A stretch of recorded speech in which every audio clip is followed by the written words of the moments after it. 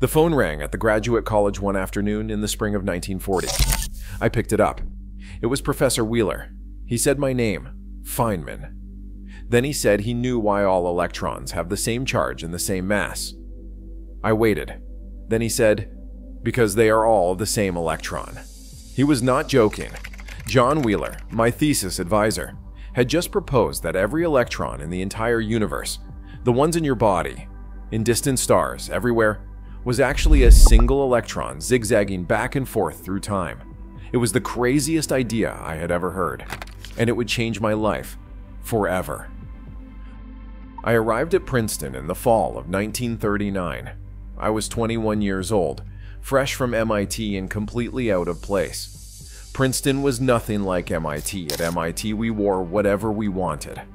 We talked however we wanted.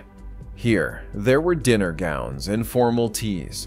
On my very first day, the dean's wife asked me if I wanted cream or lemon in my tea. I said, both, please. I wasn't paying attention, and she laughed nervously and said, surely you're joking, Mr. Feynman? I wasn't joking. I just didn't know you couldn't have both. I had expected to work with Eugene Wigner for my PhD. Instead, I was assigned to John Archibald Wheeler. Wheeler was only 28 years old, just 7 years older than me. He dressed like a banker. Suits, ties, polished shoes. He spoke softly, politely. He had the manners of a minister. At our first meeting, he pulled out a pocket watch and placed it on the desk between us. He was timing our conversation. I understood the message. So before our second meeting, I went out and bought a cheap pocket watch of my own. When I sat down, Wheeler pulled out his watch. I pulled out mine and set it right next to his. There was a pause. Then we both burst out laughing. That was the beginning of everything. Wheeler treated me like an equal from the start, not like a student, like a partner. We would sit in his office for hours arguing about physics. He would throw out wild ideas, I mean really wild ideas, and I would try to calculate whether they could possibly work. Most professors were cautious. They stuck to what was proven. But Wheeler was a raging nonconformist hidden inside a conservative suit. He believed that if an idea didn't obviously violate the laws of physics, it was worth exploring. Together, we developed something called the absorber theory of radiation. It was a new way of thinking about how charged particles interact with each other. The mathematics were beautiful, but there was a catch. Our equations worked just as well running forward in time as backward. That's when Wheeler called me with his one-electron idea. Imagine, he said, that instead of billions of electrons, there is only one. This single electron starts at the beginning of time and traces a path through space. Sometimes it moves forward in time, and that is an electron.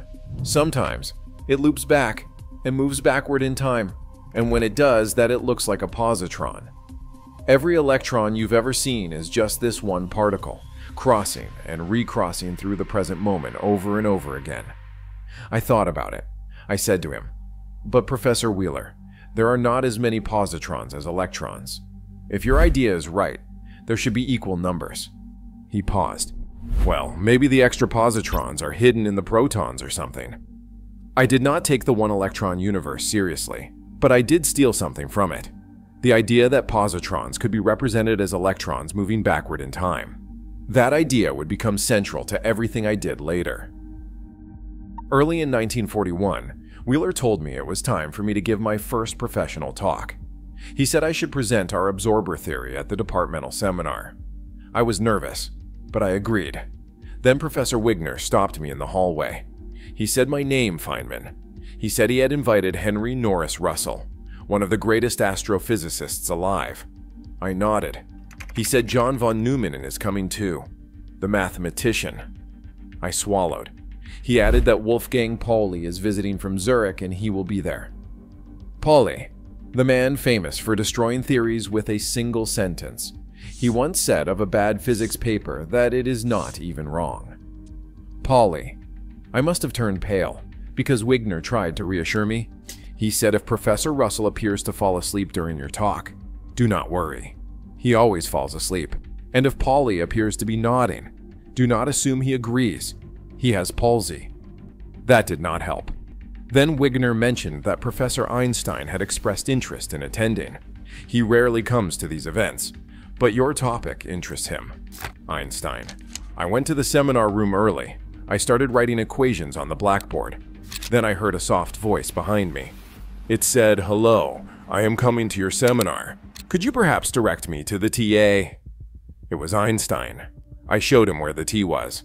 My hands were shaking. Wheeler had promised to answer questions for me, so I pulled my notes from a brown envelope and began. I remember almost nothing of the talk itself. My mind went into a kind of trance. I just focused on the physics and forgot about the audience. When I finished, Pauly stood up. He said he did not think the theory could be right, because of this and this and this. He turned to Einstein and asked, "Don't you agree, Professor Einstein?" Einstein replied with a long, thoughtful German, "No." Then Einstein said something I will never forget. He said our theory had problems with general relativity, his theory. But he added that after all, general relativity is not so well established as electrodynamics. He said he would not use that as an argument against us, because maybe we can develop a different way of doing gravitational interaction too.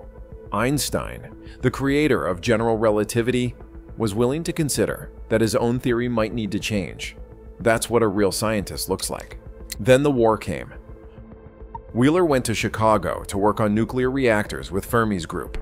Later, he went to the Hanford site in Washington State, where they were building the reactors that would produce plutonium for the atomic bomb. I went to Los Alamos.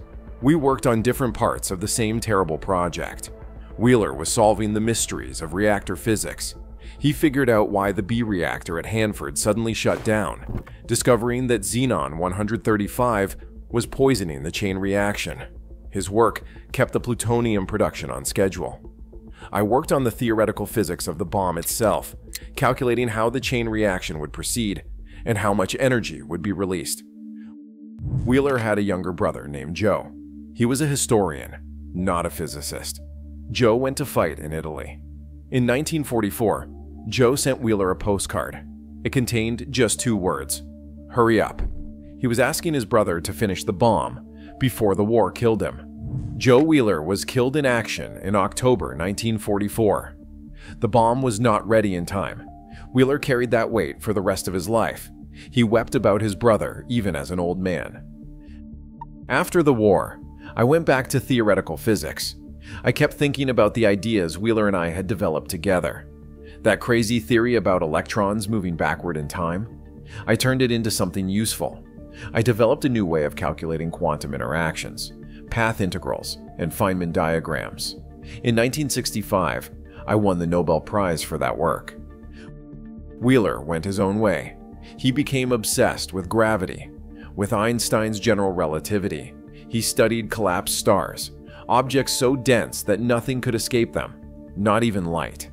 In 1967, at a NASA conference, Wheeler was trying to explain these objects. He kept saying the phrase gravitationally completely collapsed object, but that was such a mouthful.